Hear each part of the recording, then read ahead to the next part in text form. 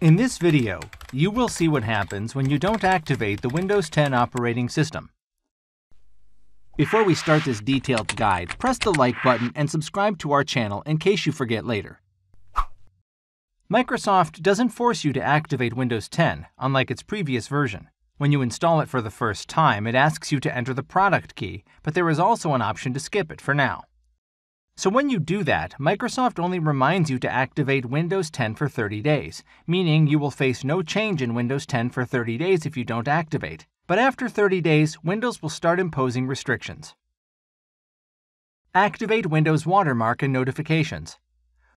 When you don't activate Windows 10, Microsoft starts displaying Activate Windows Watermark on the desktop. This watermark appears on the lower right-hand side of the desktop. Then Microsoft will also show notifications reminding you to activate Windows. This notification appears once or twice a day. Disabled settings. The next thing you experience when you don't activate Windows is a reminder in the settings. In the settings window, you will see Windows isn't activated, activate Windows Now notification. Another problem you will face is the personalization options are entirely disabled. You won't be able to change the desktop background, choose colors, customize the lock screen, select themes, install fonts, and customize the start menu and taskbar. Apart from these restrictions, there is no difference between inactivated and activated Windows 10. Every other feature will usually work. You will even continuously receive security and feature updates from Microsoft. In the previous version of Windows, Microsoft aggressively forced users to activate Windows, so users try to activate Windows using illegal methods. That could be the reason Microsoft isn't forcing users to activate Windows 10. But Microsoft may change it, and Windows 10 could stop working, but it is working fine for now.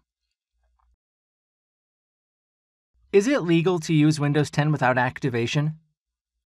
Performance-wise, Microsoft may not be forcing you to activate Windows, but it is illegal to use Windows 10 without activation. If we see Microsoft license terms in Section 5, Microsoft clearly mentioned that using Windows 10 without activation is illegal.